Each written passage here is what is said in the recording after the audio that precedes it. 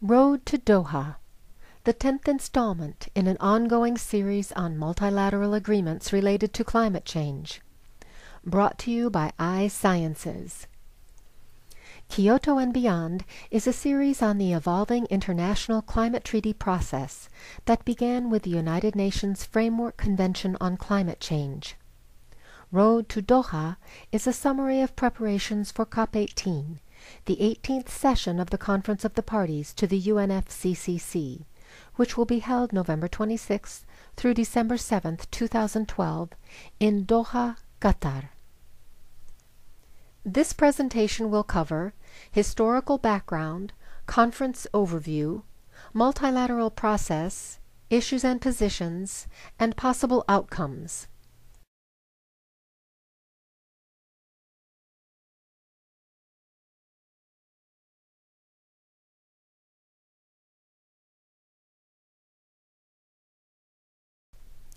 The UNFCCC is an international climate treaty whose objective is to achieve stabilization of GHG concentrations in the atmosphere. The treaty was drafted in 1992 and convenes an annual Conference of the Parties to assess progress. The convention divides countries into three groups according to differing commitments. Annex I parties are developed countries required to reduce emissions. Annex II parties are developed countries required to provide financial resources. Non-annex parties are developing countries and are not bound to reduce emissions. COP3 produced the Kyoto Protocol, a legally binding addition that assigns national limits for GHG emissions. The KP regulates 6 GHGs.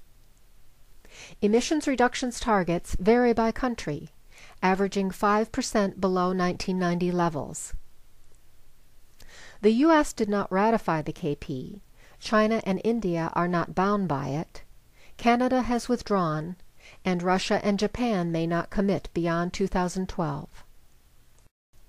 Recent COPs have not engendered confidence in the ability of the multilateral process to improve the global emissions pathway in time or at scale. Both COP15 and 16 failed to establish a new agreement that would follow the KP.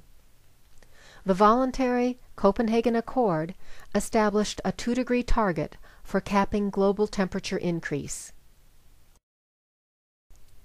COP17 in Durban, South Africa, succeeded in proposing a second KP period.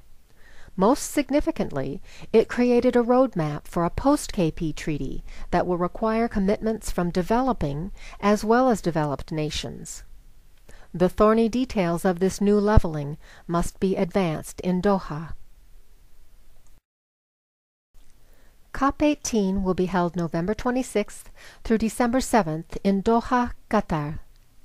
The conference will be hosted by Abdullah bin Hamad Al Attiyah, President-designate of COP18, and Christiana Figueres, Executive Secretary of the UNFCCC. Al Attiyah is Director of Qatar's Administrative Control and Transparency Authority. COP18's objectives are to finalize the extended KP, close the LCA, and begin articulating an all-inclusive new treaty from the directive of the Durban Platform.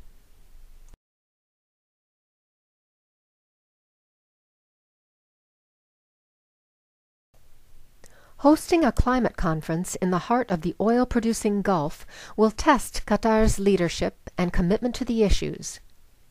Qatar has the highest per capita CO2 emissions in the world, and COP18 President Al Attiyah has been in the energy industry for 30 years.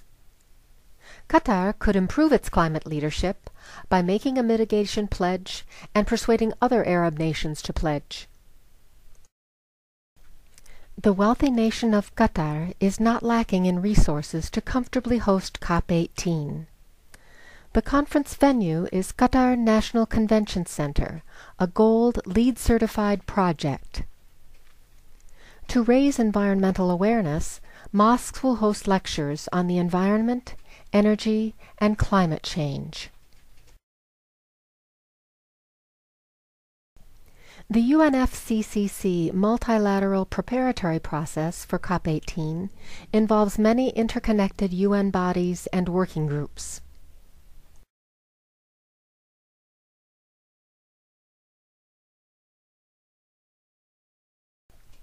The May 2012 Bonn Climate Change Conference was tense and unproductive, challenged by a heavy workload and bickering over procedural issues.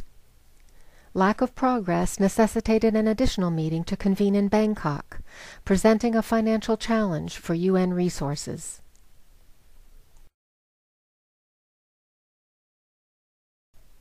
The informal additional session in Bangkok, though confusing at times, ultimately eased tensions from Bonn and put negotiations on track.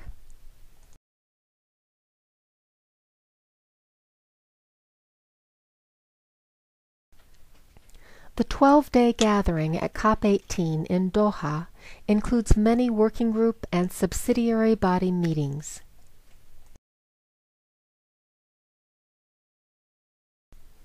Ensuring a smooth transition to the KP second commitment period at this late date will be challenging. Countries will be encouraged to provisionally apply KP2, pending ratification. The duration of KP2 must be decided, most likely 8 years ending in 2020. The hot air details of the second KP period, new emissions targets, and carryover of surplus carbon credits must also be resolved in Doha. To increase ambition, parties may be allowed to raise targets midway through KP2. Doha must also establish rules for carryover of surplus carbon credits and for access to flexibility mechanisms. The Durban Platform stipulates that the ad hoc working group on long-term cooperative action under the Convention be retired at COP18. Issues must be resolved or moved to permanent UN subsidiary bodies, but there is disagreement over whether retirement is appropriate. Negotiators must begin the delicate task of defining how the Durban Platform vision of applicable to all will be actualized in a post-2020 treaty. Creative phrasing and graduated targets are being explored. Parties are also charged with increasing the level of ambition to close the gap between pledged cuts and targets recommended to keep warming to 2 degrees.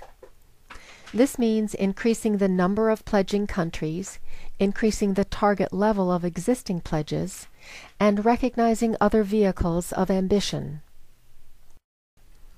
The Intergovernmental Panel on Climate Change has called for global emissions cuts of 25 to 40% by 2020 to keep global temperature rise to 2 degrees. The likelihood of achieving this limit is increasingly remote. KP2 is shaping up to be a very rickety bridge to the proposed superhighway of a globally inclusive post-KP regime.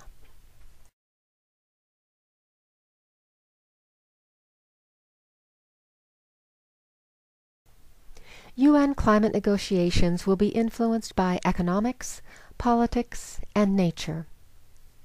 Lessons learned from the Kyoto Protocol will instruct formation of the post-2020 treaty. Complementary coalitions will evolve, and U.S. energy policy may move in a more climate-friendly direction. As always, nature will unleash its own incentives. Watch for future installments of iScience's Kyoto and Beyond series.